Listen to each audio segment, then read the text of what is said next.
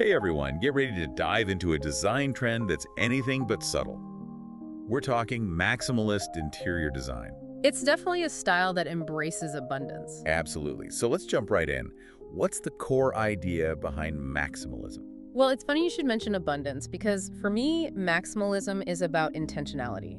Every piece, every detail, it's all carefully curated to create a space that tells a story. So it's not just about cramming as much stuff as possible into a room. Not at all. It's about controlled chaos. Think of it this way. If minimalism is a perfectly raked Zen garden, then maximalism is like a wildflower meadow. I love that analogy. Both beautiful in their own way, right? But with maximalism, you're layering, you're mixing and matching, you're playing with color and texture. Speaking of color, our research mentioned bold color palettes. But where do you even start with that? I mean, isn't there a risk of it feeling chaotic? You definitely don't want it to feel chaotic. It's about balance. Think jewel tones, rich and vibrant, like sapphire blues, emerald greens, even deep mustards. And don't shy away from a pop of something unexpected, like a touch of fuchsia or a dash of tangerine. Oh, I can just imagine a velvet sofa in that rich emerald green with some fuchsia throw pillows. Exactly. It's about creating these interesting juxtapositions. That makes sense. But how do you keep it from feeling overwhelming? One word: curation. You're the artist and your home is your canvas. Choose pieces that speak to you, that reflect your personality and passions. So it's about creating a cohesive look, even with all those bold colors and patterns. Exactly. It's like a well-composed piece of music. There's a lot going on, but it all works together harmoniously. I like that. Now let's talk about those patterns and textures, because our research also mentions layered patterns and textures, and I have to admit that sounds a little intimidating. It's all about finding that sweet spot between visual interest and, well, sensory overload. Think of it like layering different fabrics in an outfit. You might have a smooth silk blouse, a textured tweed jacket, and then a chunky knit scarf. It's about the interplay of those different textures. So you're saying it's more about creating depth and interest than just sticking to one or two patterns. Exactly. It's like instead of a single note, you're creating a whole chord. That's a great way to put it. So we've got these bold colors, these layered patterns and textures, but then our research also mentions curated clutter. And honestly, that phrase makes me a little nervous. Oh, I get it.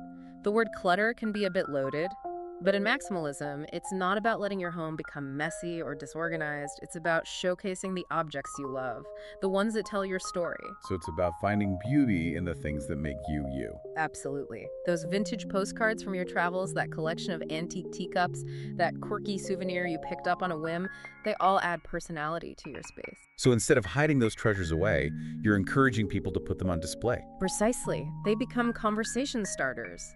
Little glimpses into your life and experiences. I never thought of it like that, but it makes so much sense. It's about embracing that personal touch. But wouldn't all those objects create a sense of visual clutter? It's not really clutter if it's curated, right? Think of like a museum exhibit. Each piece is carefully chosen and displayed. It's the same idea here, just with your personal treasures. So you're saying my home can be like a museum. I like the sound of that.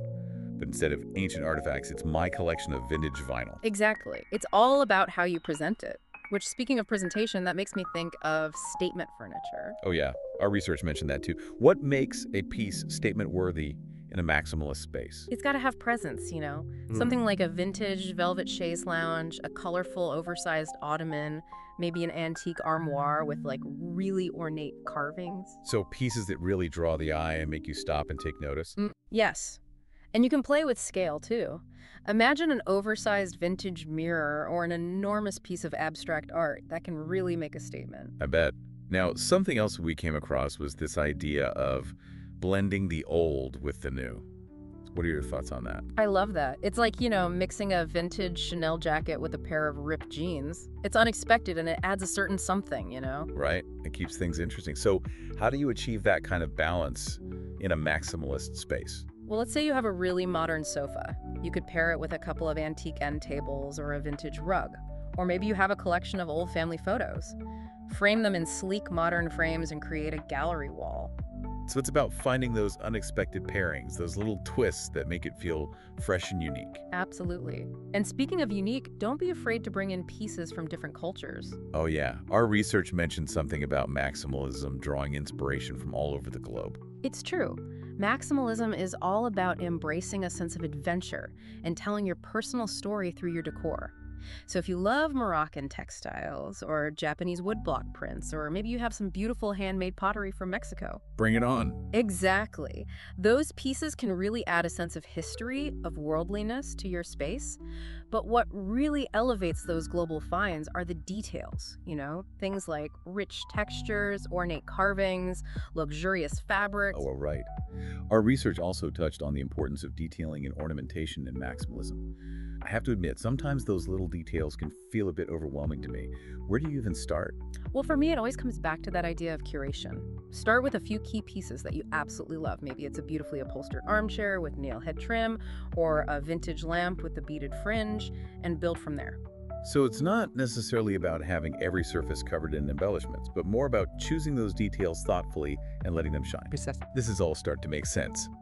But with all this talk of layering and detail, isn't there a risk of overwhelming the senses?